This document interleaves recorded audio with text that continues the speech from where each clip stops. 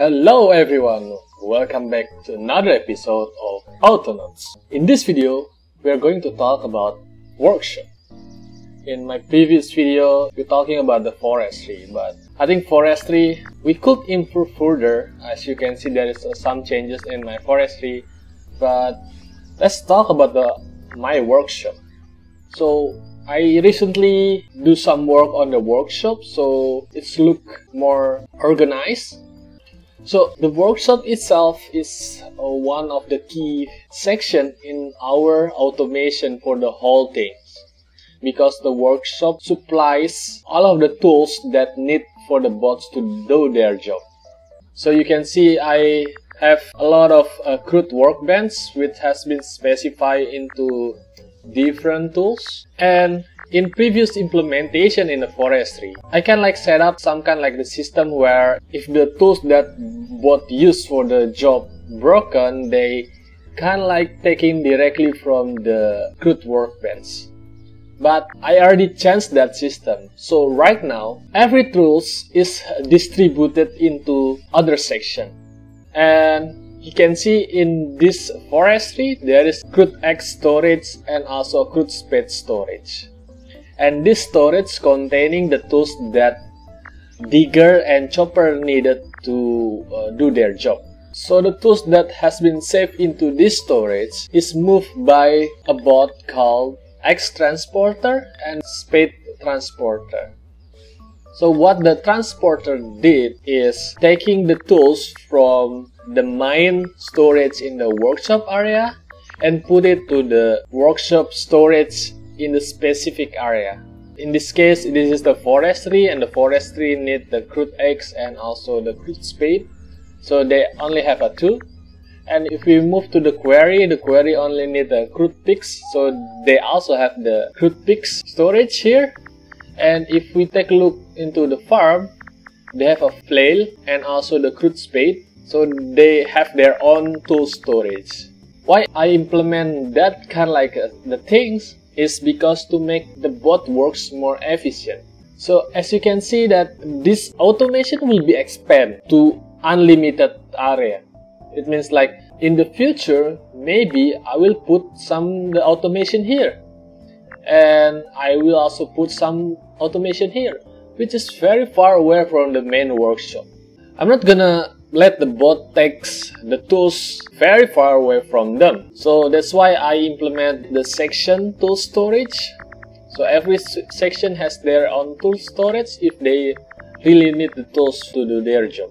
And each team has their own transporter.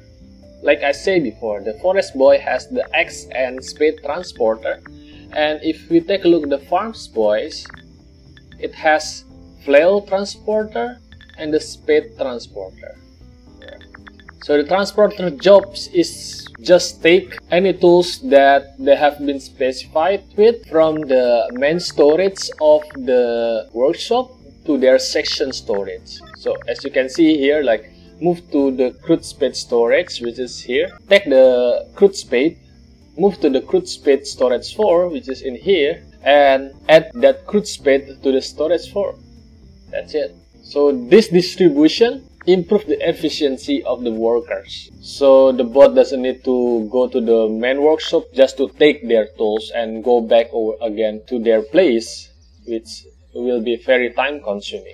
Okay, that's it for the distribution system of the workshop tools. Let's get into the workshop structure itself. So far, the workshop boys team is the largest team in my Autonauts gameplay.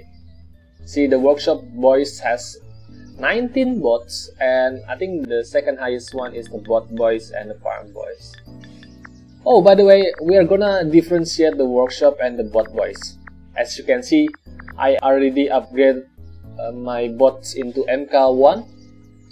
So this is MK0 and this is MK1. If I can zoom in, this is MK0 and this is MK1. But we're gonna talk about this bot automation later in another video. Workshop basically needs the resources to create a tools, right? So that's why, as you can see here, I have another storage of the plank, log, pole, tree seed, stick, and stone. And I managed to place all of this storage in the center of the workshop area. Why? Because I just want to organize every resource in one spot, so then all of the job that require the resources to create their tools, it will took from the one spot, and that spot should be accessible from anywhere. It means it's going to be hard if I put the resource around here and the workshop itself around here. So I think that center will be a good spot for the resources. So if they need something to create the cortex, which is the stone and stick, the bot just need to go to the center and go back again. As you can see, there's another distribution system of the resources. Well, I still have the storage for the log, plank, and the pole storage for the forestry, and also the stone storage for the quarry. But with this kind of like separation of the storage, it's make it easier for the bots to take the resources. It means that increase the efficiency of the travel time of the bots from one spot to another spot. That's why the workshop boys has, I think, 5 transporter. The first is the log transporter, plank transporter, pole transporter, stick, stone, and the tree seeds transporter. You can like see that I put a lot of bot that doing the distribution, and I always call it the transporter. So in my definition, the transporter in my game is just the bots that pulling all of the resources into their section, so other bots can efficiently take that resources from their closest area, rather than take the resources directly from the main storage, which in this case, for example, the log storage in the forestry or lumbering, or also the stone storage in the quarry. Basically, all the transporter jobs is basically same. This is just like move to the log storage, take for the log storage, and move it to the workshop storage. And the difference is only what the storage they need to pull or put in, and what the resources that they will take or they will transport. Okay, I've been talking about the transporter. Why don't we see that in the action, right? So let's see. We start from the forestry. If we take this crude spade from the storage one, it means that it will remain, and the transporter will take the crude spade from workshop mine storage and put it to their section storage. If I took the stone, for example, here, no, like this, still take all of them. See, the stone transporter will take the stone from the quarry storage into the workshop stone storage. See, this is also happening for the logs. If I took poles from the storage, the pole transporter will take pole from the main pole storage into workshop pole storage. That's how the transporter works. They just take the thing from the other storage and put to their main storage. Let's continue to the how do we create the tools on the workshop, or to be precise, that how do I set up tool creation in this gameplay. So as you can see, I have a lot of crude workbench here. Like there's a wooden mallet, crude spade, crude pick, crude axe, crude flail, crude blade, and there's a lot of things here.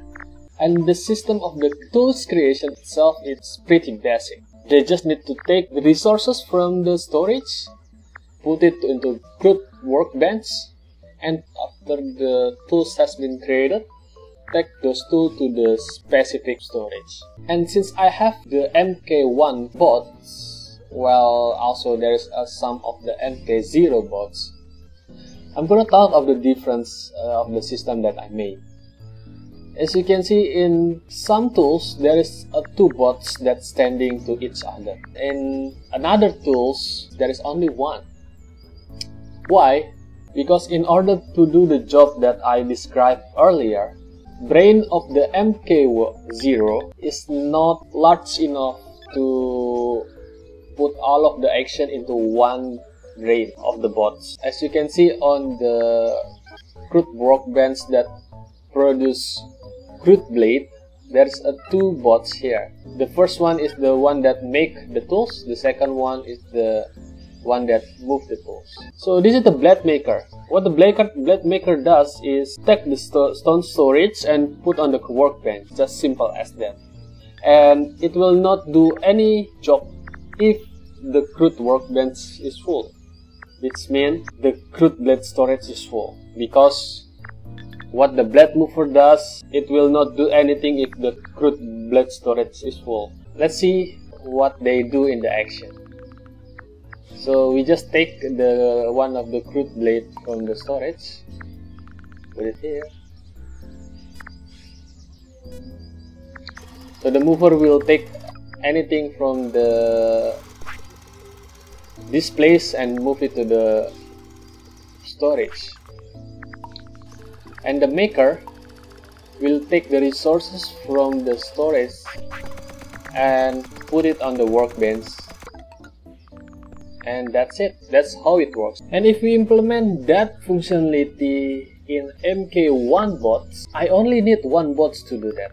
Because MK1 has a larger storage than the MK0, so I can put a lot of command inside their brain, but it doesn't mean you cannot implement this kind of like the things with only MK0, because previously, before I start to create MK1 bots, I use all of MK0 bots to do the workshop jobs. Let's take a look at the flail maker. As you can see right now in the brain itself, I managed to put a lot of command to do the same job that require 2 MK0 to work.